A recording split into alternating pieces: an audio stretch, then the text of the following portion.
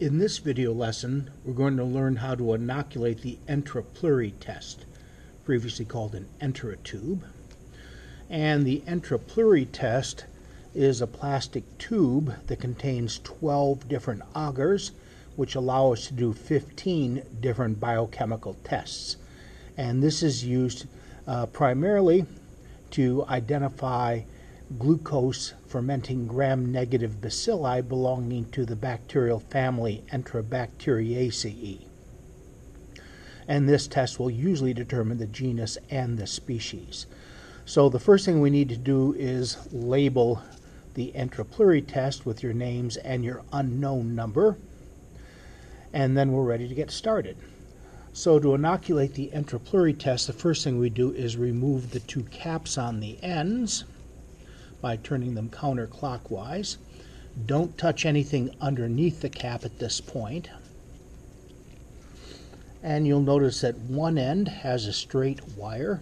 That's actually the inoculating tip, while the other end has a bent wire, and that's the handle for inoculation. So what we're going to do to inoculate the EnteroPluri-Test now is turn it so that the end with the green auger is facing downward. That has the straight wire with the tip on which we're going to place the bacteria. We want to hold it at about a 45-degree angle. We want it steep enough that when we scrape off bacteria, we get the bacteria on the end of the wire, but we don't touch the plastic on the outside of the bacteria and contaminate the outside of the tube. So here is our bacterium, our unknown.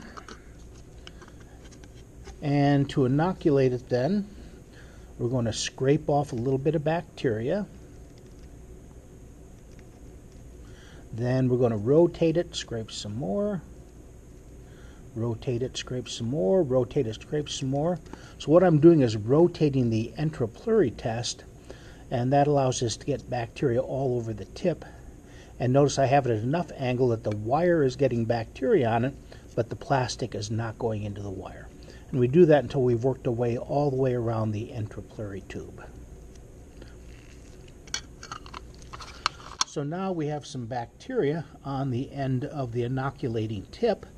Now we're going to go to the other end where the handle is. That's the bent wire. We're going to pull the wire all the way out of the tube.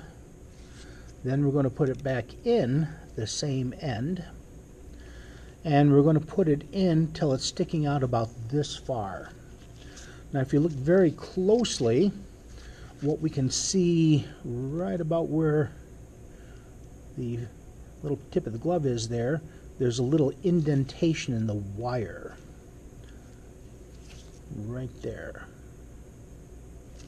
And so we're going to line that little indentation right up with the edge of the plastic, and then we're going to pull down on the wire and break that off like that. Now don't set that down, that's a tool for the next step. So once you've broken off the wire, we're going to screw the caps back on. It doesn't matter which cap goes on which end.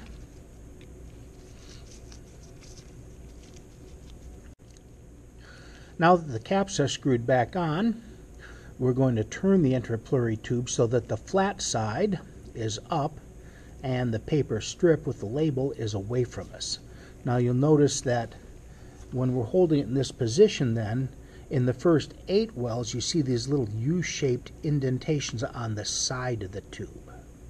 What we're going to do is take the tool that we broke off from the previous step, and on the side of the tube, not the top, on the side we're going to poke right through that U, and what that will do is allow oxygen into the first 8 wells for aerobic reactions, and then the last wells are not poked. There is no U there, and that will allow for anaerobic reactions.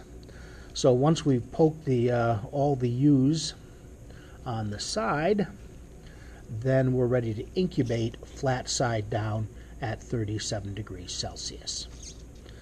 The tool, of course, you can throw in the biohazard container when you're done.